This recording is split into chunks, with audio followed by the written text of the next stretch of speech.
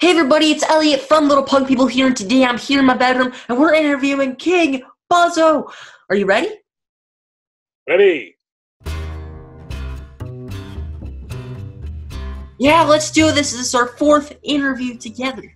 That's right. This time, no guitars. Yeah, that was a fun one. Good, yeah. So you want to go over your collection? We're gonna go over your collection, and then we're gonna talk about your new album. So, Sounds good. I'm at my house right now, and as you can kind of see, one of the things we have is a lot of stained glass in our house. See That's it? awesome. That looks cool. Yeah. I like the owl. The sinister owl, you know. That's awesome. And we have a bunch of it. And the main reason we've been in this house since 1996. Awesome. And the reason we started putting in stained glass was because that side of the house faces our neighbors, so we always had the blinds drawn, and so it was just useless. And we got to figure out a way to have so we can not see them. They can't see us, but it's still like a window. My wife's like, "How about we do a stained glass?" And so we found a guy that normally makes church windows. And he was very excited to be doing something that wasn't the 12 Stations of the Cross. So, as time, they're not cheap to do, but as time, we've been in here more than 20 years, so we would do one and then save money and do one later, and then do another one. Think what we're gonna do. We have a whole bunch now, so I really love it. I think it looks incredible. It looks incredible. Yeah, it's really cool to have it. And during the day, they look amazing inside, and at night they look amazing outside. Nice. The light shines out, so it's a really cool thing. I really enjoy it. It's like almost like depending on the light, it changes throughout the day, and it's like a living painting, sort of, in Nice. glass. It's really great, really great. So the first thing we'll do is this is, I don't know if you can see it really good. I don't know where I have to go. Okay. That's awesome. This is. We got it in 1996. It says on it, and it's a Walt Disney frozen in ice. And he's got the ears on, so they call it the Walt sickle. Wow. So we got this around the same time we moved into the house. So as you can see, I couldn't pass it up. Oh my God, I don't have one of those. I don't know how many of these they made, but it was totally great. And I thought it was really funny because the old story is that Walt was frozen in ice, and maybe somewhere in the park. So that was the first thing. We like all kinds of things like that. That's cool. Yeah, that is cool. Any questions about it? Where did you get that? Did you get that at Disney? No, oh hell no. Disney would never sell something like this. It was some artist. I can't remember where we got it. It was at like an art show or something, and they were selling them. And so we were like, oh yeah, we got to have that, So. But we were super into Disney stuff, the movies, all of his books, reading about him. He's such a weirdo, and that story I think is really good about him being frozen. I'd like to think that he is frozen maybe somewhere in Disneyland. It's a good thing to think. That's kind of creepy. At the same time, you're just walking through Disneyland. Disneyland is kind of creepy. Have you ever been to Disneyland in California? No, I have not been to Disneyland. I haven't been to any of the Disney parks at all. Well, you have to when everything opens up. I would highly recommend it. It's the most psychedelic place you could ever go, I would say. And it's like you just want to approach it with the idea that you're interested in having fun. And don't get caught up in too many of the other details about what people don't like about it. Yeah. Anyway, so the next thing I have is another piece of art. It's a Gary Baseman painting. I don't know if you know Gary Baseman. I haven't heard of him, but that looks awesome. That looks like that could be one of your album covers. Certainly could. We're huge fans of Gary's. Gary actually did. We had a record called Bride Scream Murder. And we did a limited editions 1,000 of them with each 100 was a different artist, and they did a print that my Mackie printed, a letterpress print, and he submitted some of the art for it. And so there's 100 records with his print on the back of it. And I got this, I don't know how long ago. It would have been, gosh, I don't know, early 2000s from my buddy Tom Hazelmeyer, who put out that King Buzzo record I see there in the back. That's from the very first time we met. We had you sign that in the street. Right. We thought Yep. put that there. That's right. And that same guy put that out. He used to have an art gallery. Awesome. And he did an art show with Gary and gave me a crack at buying some of the stuff that he had there. So I bought a bunch of stuff from him over the years. So anyway, we really love Gary Baseman. I think he's great. His genius in his simplicity, and he's a real character. I like the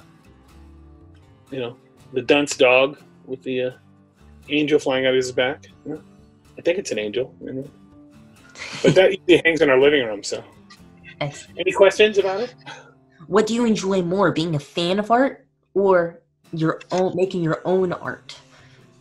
Oh, I'm not an artist the way those guys are at all. Music would be the art that I'm in, but I like to surround myself with stuff like that. I think it's I don't understand people who I guess I can understand it, but it doesn't stimulate me. I like to be surrounded by all kinds of junk wherever I'm at, and especially where I live. And somehow it whether it's books or movies or art or just junk of one form or another, if it interests me, it gets my creative juices going. It gets me thinking along those lines.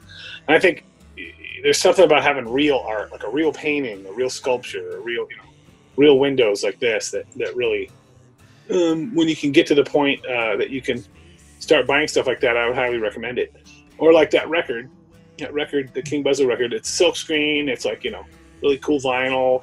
To me, it's like that stuff is entry level into buying art. Yes. That's the way we approached it when we made those records, and we still do stuff with Tom all the time. And that's our MO along those lines. That's how we operate. We're selling people little pieces of art that they're going to take home that aren't something you could just go down to the record store and buy. You can't buy it from anybody except for Tom or us. They're not distributed. So if you have one, it's actually really special. Yeah, exactly. It makes you I know what you mean by how if you're surrounded by stuff, it gets your creative juices going, because I have a bunch of records. I have your record. I have the cool pumpkin. It gets me excited to want to do things. It makes me want to play guitar. It makes me want to draw myself. I know that feeling. So, I grew up with very little of that kind of stuff. My parents didn't have very much money, and so as I got older, I realized that that's what I wanted to do. I missed all that when I was a kid. So we had some stuff, but we didn't have a whole hell of a lot of stuff. We lived pretty. You don't really think about it when you're a kid, but we didn't. I'm trying to make up for it now. Okay, next thing. This is a early 1960s. It's an early 1960s beatnik doll called a Scuba Doo doll. And I think it's from, I'm looking at the thing, it's from like 1963, I think. Let me see, it says I know it's the early 60s. 1964. So this doll is exactly the same age as me. Both of us. And see, she's a beatnik doll, so she's got these really cool black stockings on, and she's got her vest. And there was also a brunette version that we had first. But what was cool about this one, it took us a long time to find it, was that this one actually works. Oh, God. She's not working too good right now. Let me see if I can get That is still... What the hell? Yeah, so she talks. That thing is creepy. Its eyes look like it stares into your soul, too. It's like 56 years old. It still kind of works. I guess I'll get to work here in a second.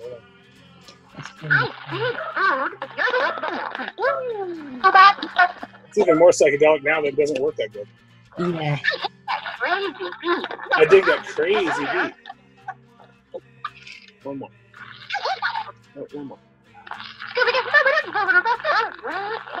That's the stats. So it took us a long time to find one that worked, and we actually put her on one of our records. That Scooby-Doo, it's on the Walk with Love and Death record on the soundtrack part. Awesome. And so, I love it. See, she's got really cool eye makeup on. See, dude, that's creepy. We have a couple of love it like that, but nothing that compares to that. That thing is insane. This thing's great. You can find them once in a while. Most people don't know what they are, and for a long time she worked. I recorded all of the things that she says, so I have all those recorded already, saved out. But she's extremely cool. I love stuff like this. And she, we're the same age. She looks like she's doing a little better. She's blonde, beatnik doll from the early '60s. Can't go wrong with that. What could be better? My dad just went out and got some records. Same artist. Oh yeah. That's Tom Hazelmeyer. Yeah. Yeah, definitely. The Clown series. Yeah. Just those are good. Yeah, I gotta love that. We did a whole bunch of those. Yeah, we've done. I think at this point we've done way over 107 inches. I don't know how many 12 inches. I don't know how many EPs. I have no idea. Hundreds and hundreds of releases. In the 30 plus years. And more to come. We got a new one that just came out, a reissue of the Electro Retard record, and we have one that's going to be coming out soon with EP with us, with Mark and Steve from Mudhoney. Oh, nice. That is cool. That came out really cool. I can't wait for people to hear it. It's really cool. Mm-hmm. All right, so the next thing is there's this artist, Skinner. I don't know if you know him. He did a couple of Mastodon records, or he did at least one Mastodon record. But he started painting.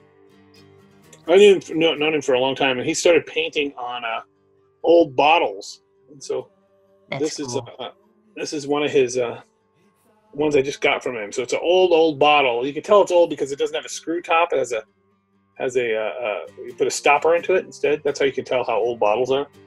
And it's he just paints right on them, monster heads. So I just thought that was the coolest thing. Barry McGee used to do this. It looks like a what was that? horror movie character. Like that one's good. And then this is another one. I have like 5 of them. That was cool. But see, it's got the screw top, so the bottle's not quite as old. But you get the idea. It didn't matter. It doesn't matter to me. I think it's great. I have like 5 or 6 of them. So. Really cool. Skinner's a really great guy.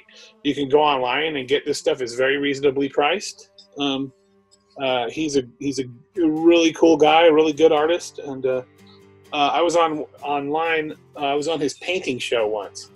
Oh, nice. Years ago. That was cool. Yeah. And all we did is just bullshit. And I screwed up on a canvas, and he actually knows how to paint. That was cool. He's a lot of fun. So anyway, those are good. So. One more thing. This is one of my favorite artists. Is this guy Kaz, and this is from I think early 2000s.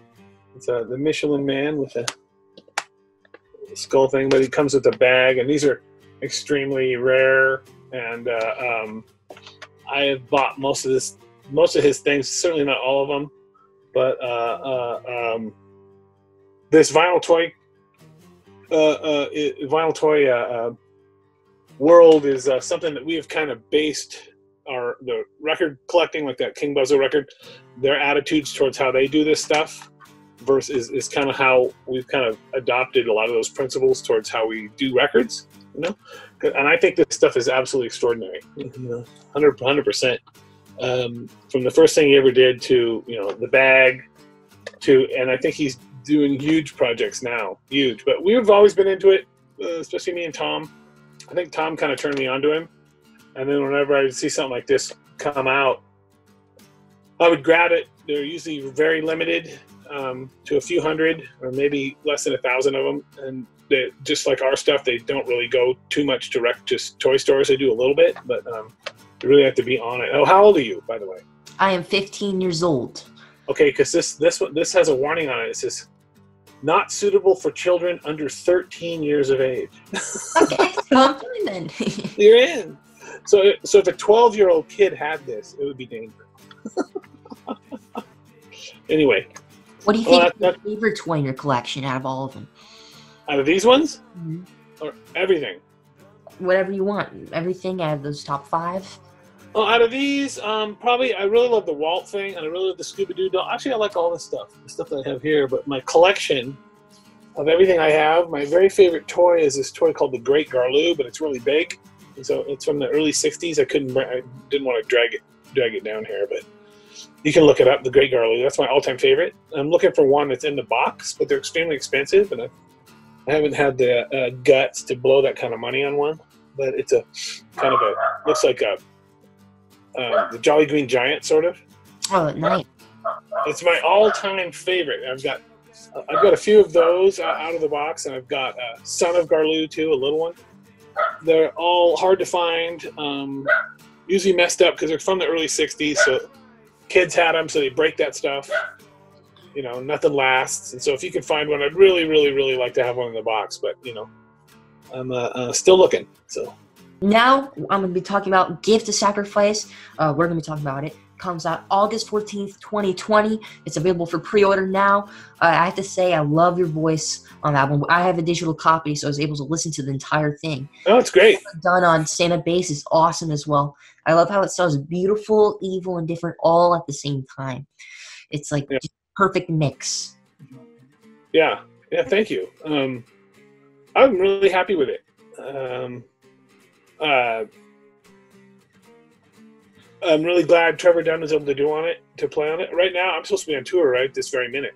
You know, the record would have came out like a week ago, and I think our tour was starting like May 12th or something like that. The whole thing canceled, all of it. And I don't know when I'll be playing live again. I have no idea when that sort of thing will make sense again.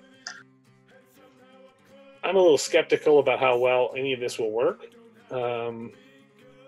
I'm a little worried about the economic repercussions of all of it for everyone. I think it's going to be probably a lot harder than people imagine it will be to dig our way out of this thing. And so it's definitely the weirdest thing I've ever lived through. But, you know,